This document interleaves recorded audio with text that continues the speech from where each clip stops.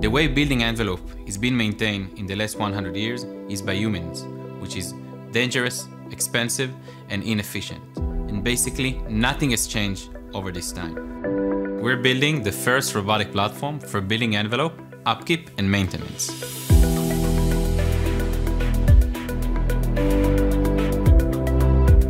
We've designed and built a unique ecosystem that combines three elements. A roof-based unit, which is agnostic, meaning that we can come to any building, regardless to what's going on the roof, and we can install our system, which is there for safety, energy, and connectivity.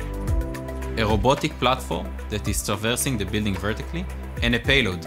The payload does cleaning, inspection, and predictive maintenance. Our vision, eventually, is to build a completely autonomous platform. We are going to do a one-time installation on the roof, and the robot will be completely independent. It will know when to go out to clean, where to clean, what to do, which data to collect, what to do with this data, saving costs and creating a much more efficient process.